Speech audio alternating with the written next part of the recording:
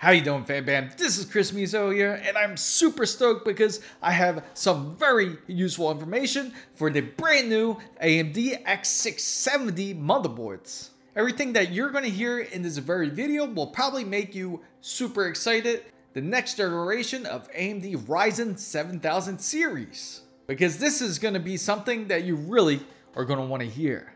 Regardless if you're a gamer, a creative, or an enthusiast. I know not all of you are fans of Asus, especially with their bloatware and the problems that they've been recently having with the Z690 boards. So I do have a variety of other motherboards in play, and wait till you hear the specifications for it.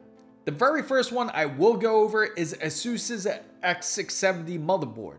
And the reason why I want to bring that up to you, because it's just going to be a taste of things to come. Don't worry, I got MSI in the lineup, I got Gigabyte, and there is more. And I'm going to talk to you a little bit more about AMD's new Zen 4 processor, because I have a load of information, especially from this Computex 2022 rally. Only disappointing thing, we haven't heard too much from Nvidia, and we all thought that they might bring in some sort of display or some idea of what Nvidia will bring in their 4000 series. But that's besides the point. We're here because we want to know more about AMD's brand new motherboards, the X670s. What will they bring to the table, and how will they compete with the Z690 motherboards? Asus brought out the big guns because they brought out the X670E Crosshair Extreme motherboard. Also, don't worry, because for the newer generations, the B650s, which are just under the X670s, your mouth is just going to drool when you hear these specs, because I had to wipe down the desk because I couldn't believe everything that I heard, especially for these new motherboards. And if you don't already know, Zen 4 will require brand new AM5 boards. Unfortunately, it will not work with any of the AM4 boards anymore. For Asus's brand new board, it is 20:2 power phase up to 110 amps. They do have micro fine alloy chokes, power cool 2 power connectors to help keep that motherboard nice and cool. So the reason why it's designed that way is during extreme overclocking, it will be able to stabilize that voltage to keep your motherboard nice and chill. It will also feature DDR5, and it will also have USB 4.0 and USB 3.2 Gen 2 ports. And it will also contain Quick Charge 4, so that will be great for anyone who has Qualcomm processors on their phones. Asus will also feature their Gen Z2 card. Yeah, it's gonna look something like this here.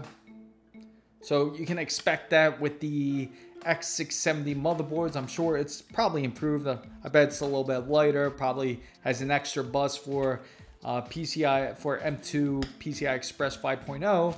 when they do end up being released. And for those who aren't interested in Asus, and understandably so, they will also come out with something for MSI. MSI has a very good lineup, and they also came more prepared than every other manufacturer, because wait till you hear this. MSI did announce the X670E Godlike. This is all ATX-E boards. This is not just regular ATX. So these are the more higher tier motherboards that I am mentioning, but that does not mean MSI is only mentioning these specifications, because they also have a little bit more in play. But first, I'm going to go off of their higher tier motherboard just to get an idea of what AM5's power really is. Now, these are all LGA 1718, which is the socket for AMD's Zen 4 processors. So it will have an 18:2 VRM power phase. So each one will be rated at 90 amps, and it will feature 2 PCI Express 5.0 ports, and they will also feature 4 M2 slots, which 2 of them can go up to PCI Express 5.0. The 2 other ones will be standard PCI Express 4.0. It's funny to say that standard because it just seemed like yesterday when that just got released.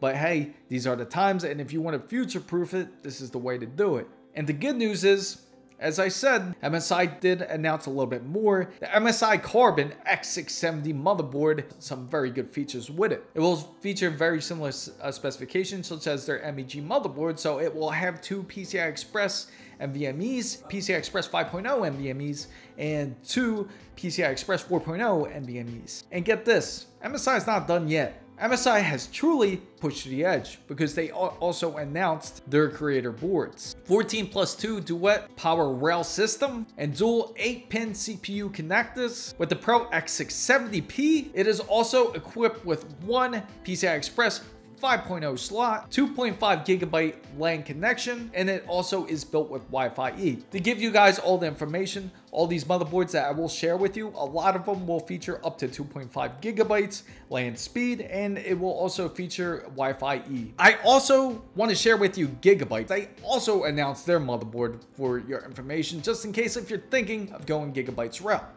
And there's nothing wrong with it because they did amazing for their Z690 ORS board. Gigabyte's X670 ORS motherboard is very real. It is their extreme version and it is their extended ATX. It can be very tempting to go to this very motherboard because I'm sure it will be very price friendly and it will have all the features that you really need to future-proof your PC. It will also feature 18-phase power delivery. Gigabyte will also feature DDR5 on their motherboard. It will actually have 3 slots for PCI Express 5.0, and they'll have 1 for PCI Express 5.0, 8x speed. Then they will also have 2 PCI Express 4.0 slots. They will have up to 4 PCI Express 5.0 slots for NVMe. Anytime it goes up a generation, it typically doubles in speed. You can expect speeds as high as 13,000 to 14,000 megabytes per second. Any of these extended boards are built for overclocking. A lot of them are passively cooled, so it's less stress to worry about these motherboards. And just when you thought that was the end, that isn't it, because ASRock is also mentioning their motherboards too. That's right, they got the X70E Tai Chi announced, X670E Steel Legend, and it's built perfectly for either if you're an enthusiast, gamer, creator, anybody alike. Believe it or not, their motherboard has up to 26 phases of power delivery. They will also feature PCI Express 5.0. They will also have DDR5. They will also support Thunderbolt 4. The storage for ASRock's motherboards will also have PCI Express 5.0 built into those NVMe slots. It is Hyper M2 compatible, so just as I showed you with Asus's card where it is a Hyper M2 card, you will be able to use that very card in them if you choose to get an NVMe 5.0 SSD, which is something you gotta have. So I think we heard plenty about motherboards. You get the idea. They're practically phasing out DDR4. That's not going to be in play anymore. It's all going to be PCI Express 5.0. So if you do build any of these systems, I do recommend getting a power supply that can support PCI Express 5.0 because you're going to end up using it anyway eventually.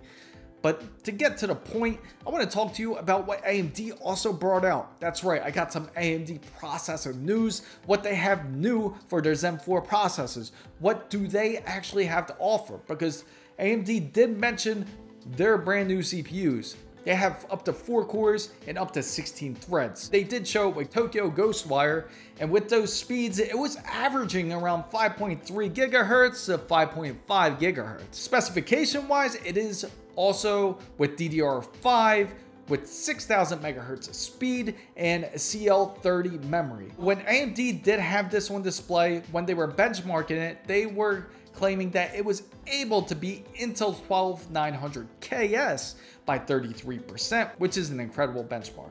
A lot of questions arose around this very processor, such as if it was overclocked, and AMD claims that it was not overclocked, and these are just the stock settings itself. So if it can beat it by 33%, their 5nm processors, just imagine what they can bring to the table. And I can't wait to test this for myself. AMD's marketing did claim that the L2 cache is up to 15% improvement over each thread. These processors are able to power DDR5. They have PCI Express 5.0 memory controllers. They are able to power RDNA too. So fam, guys, I hope you found this content very useful. If you did, make sure to give it a thumbs up. If you know anyone who wants to build a brand new PC or needs help building a brand new PC, make sure you share this very video with them. And also, if you're interested in getting a custom build, make sure you send me an email. And also, if you are new to my videos and you want to join the big wonderful fan band, make sure you go down and hit the subscribe button for more. And don't forget to hit the notification bell for all the newest updates, make sure to follow my Twitter handle here, as it is the same as my TikTok and IG as well. So fam guys, what do you think of these brand new X670 boards? Does it make you excited? Does it make you ecstatic? Or do you feel like it's something that you want to wait to see if they actually perform as they say they do? Or AMD's processors? Let me know. I love hearing from you guys. Thank you guys so much for watching. This is Chris Mizo, signing out.